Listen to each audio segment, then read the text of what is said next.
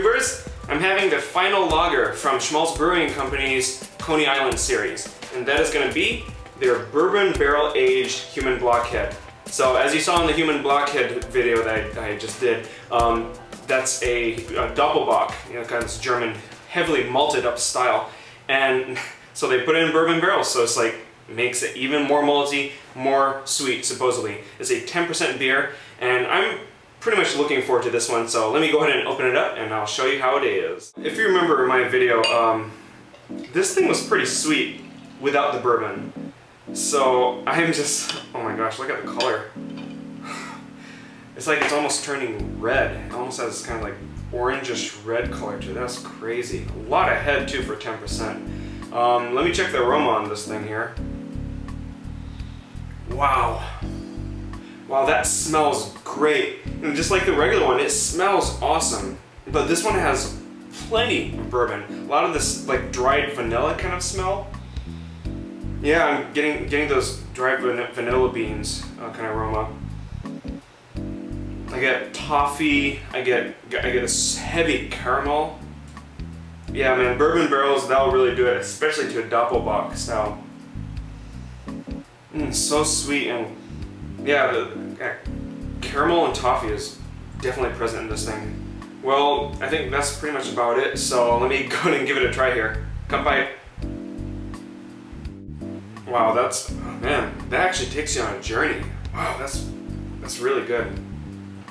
I just had this fleeting thought, but I'll tell you later what was going through my mind. So right off the bat, you get plenty of that heavy, almost syrupy caramel kind of taste.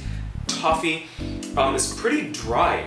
Just right up, like not even after the finish. It's dry from the start, and you get a lot of bourbon. It's this like heavy, boozy bourbon, but it's not overly boozy though, which is surprising because it has bourbon and it's 10%.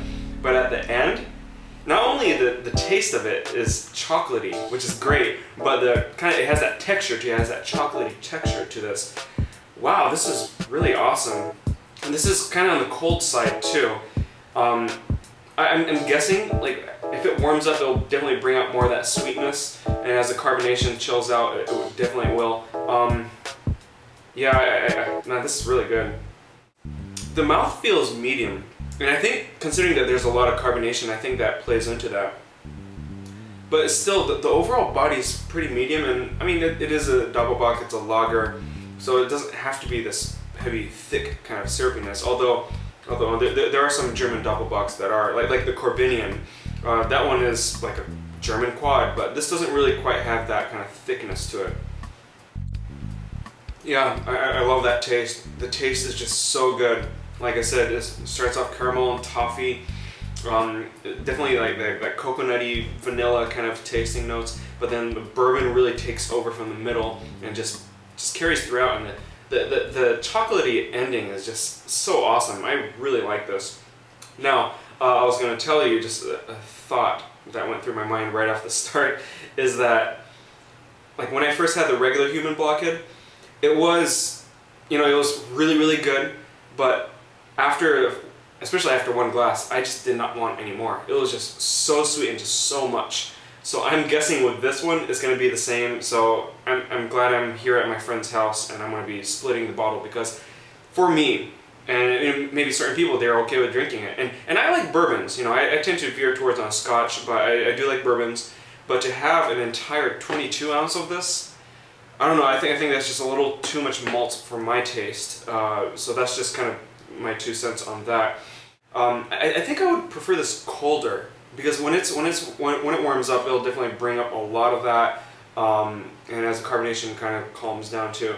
But I think the colder temperature and the amount of carbonation that this has really helps out with drinking this beer, makes it very drinkable, because colder, it kind of just negates that syrupy aspect, and the carbonation cleanses your palate, so it doesn't become too much. So I don't know. I mean, I saw the ratings online, but I'm gonna have to give this an A-. This is actually quite good. Now, drinking an entire bottle might be a little too much because it is strong, so share it with your friends. I could definitely see how some people would be like, about it, but That's what I give it. I really think this is an A- beer, and they did a good job with that. I was just kind of taking some time to really just reconsider my rating, but no, I really think they have a good balance. Because it is really sweet. It's a lot of flavors going on, like vanilla and toffee, bourbon, all that. But just that dry finish throughout, but especially towards the end, the chill, when you drink it chill, and the amount of carbonation, I really think it helps balance this beer out. It's a straight up A- for me. This is really good. I enjoy it. It's $11 because it is a special barrel aged version of it. So yeah, I think this is one of the better barrel aged ones, at least by them that I've ever had. This is really good. So anyways, this was the Bourbon Barrel Aged Human Blockhead, a barrel aged doppelbock style. Definitely good. Thank you so much to Henry for providing this, because this was like straight from him, so I really appreciate that, man. And we gotta go hit up Beer Revolution sometime again. So anyways, thanks so much for watching, and I'll see you guys in the next Hebrew beer review. Come by.